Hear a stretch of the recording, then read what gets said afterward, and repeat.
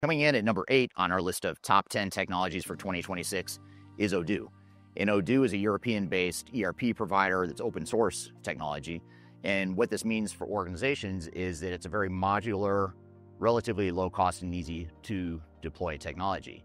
So unlike other monolithic ERP systems, it's a more flexible product that can be deployed in pieces, as a whole, or some mix and match variation of all the above.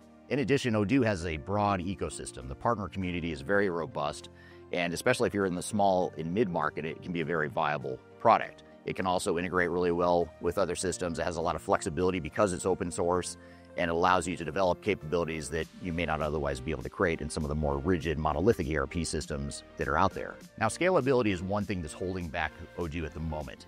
For now, it's very solid in the small and mid-market space, but if you're a larger, multinational, more global, complex organization, Odoo may not be able to scale up for that sort of growth and complexity.